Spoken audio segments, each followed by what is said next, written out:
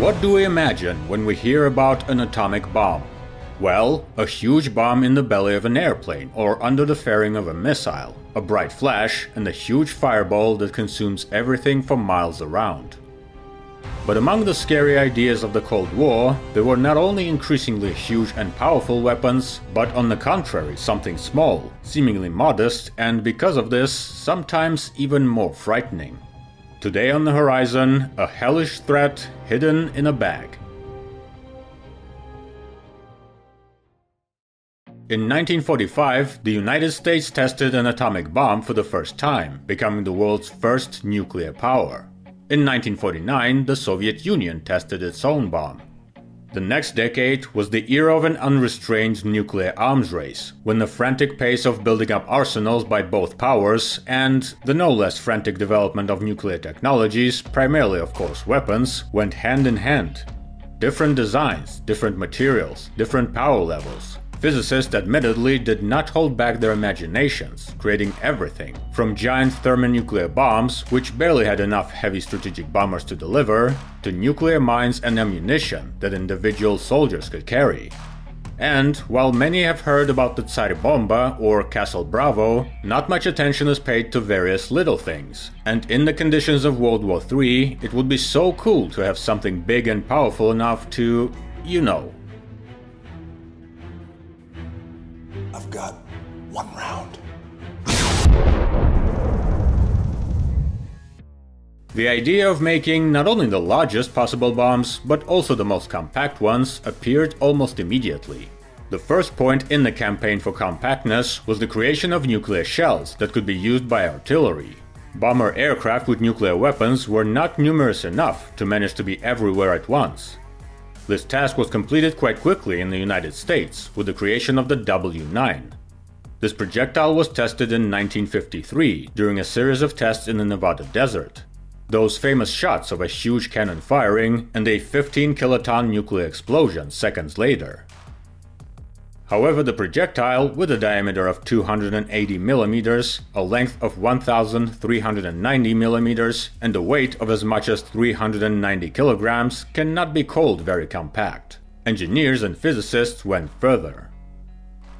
And the results were very impressive. Projectiles such as the W-33 appeared, which with a weight of 110 kilograms and much smaller dimensions could be used by 203mm M110 or M115 howitzers. The power dropped to the range of 5 to 10 kilotons, but progress was evident. The best option was the compact W-54 bomb, born in the late 1950s. This device was originally created for two applications, for the recoilless gun, which became known as the Davy Crockett, and for the AIM-26 Falcon air-to-air missile. The W-54 belongs to the class of sub-kiloton tactical bombs. In theory, its power could reach 1,000 tons in TNT equivalent, about 15 times less than the power of the bomb dropped on Hiroshima, although in practice it was even weaker. Several modifications were created. The first one, that was placed in the Falcon missile, had a power of about 250 tons of TNT. It was believed that an explosion of such power would ensure guaranteed destruction of enemy bombers, in conditions when the missile guidance systems of that time were not very accurate. The Falcon, by the way, turned out to be quite popular and was installed on American high-speed interceptors. However, over time, when the accuracy of missiles improved, the nuclear warhead was nevertheless replaced by a conventional one. The second impressive option were the M28 and M29 Davy Crockett guns, which were equipped with a super caliber 279mm projectile weighing 34 kilograms. Power 20 tons of TNT, which of course is not very much for a nuclear bomb, but we have a small cannon here, packing two mothers of all bombs in one shot. Not bad. Disadvantages: range from 2 to 4 kilometers and mediocre accuracy. The potential deviation could reach 50 meters. The shape of the projectile clearly wasn't helping here. The nuance of the Davy Crockett was that 34 kilograms were the weight of the entire projectile, and the device itself inside was even more compact and weighed only 23 kilograms, making it one of the most compact and lightest of its kind. And then the military thought about another project, a compact bomb that could be carried and used, for example, for sabotage actions. The idea itself was not new and was already known under the acronym ADM, Atomic Demolition Munition. The US Armed Forces already had in service a similar T-4 bomb, which was also a modification of an artillery shell with a W-9 bomb. The disadvantage of the T-4 was that it wasn't very compact. With a weight of 73 kilograms, it had to be disassembled into several parts, to be carried by 4 people and assembled on site before detonation. Not good enough to be James Bond's toy. Having the W-54 on their hands, the military decided that the problem of weight and all this assembly and disassembly could be solved. This is how the Special Atomic Demolition Munition, or SADM project, was born. Work on the project began in 1960 and reached the finale 4 years later. In the process, the original device had to be seriously modified, so the index also changed, albeit with a reference to the original. The final result was the B-54 bomb, with a diameter of about 30 centimeters and 45 centimeters in height. It weighed 26.5 kilograms. Quite a compact and lightweight option that could fit in a relatively large bag and be carried by one person. Controlling the bomb, given the conditions of use, was quite simple. At the bottom of this barrel there was a protective lid, locked by a rotating combination mechanism, like a safe. When the lock is opened, the lid is removed, revealing access to a control mechanism with a detonation timer, which can be set to a range from 5 minutes to 12 hours. In addition, there is the possibility of remote detonation. The blast yield of the bomb was not officially declared, but given the experience of the Davy Crockett, it can be assumed that it may be slightly weaker, possibly about 10 tons of TNT. For James Bond, the SADM of course is also too large, but for special sabotage units it was quite suitable. It is known that at least the Green Beret Special Forces units learned to use the SADM, including training to penetrate the Warsaw Pact countries. Such special forces were called Green Light Teams. In each detachment, 3 to 4 people accompanied one bomb. One was working on the device, the rest were covering. This should have been enough. Much better than the T-4, which needed 4 just to carry it, plus an unknown number of people to provide cover. They were supposed to be used, obviously, for sabotage purposes, for mining and destruction of infrastructure objects such as bridges, tunnels, ports, dams, airfields, factories, power plants, warehouses, and so on.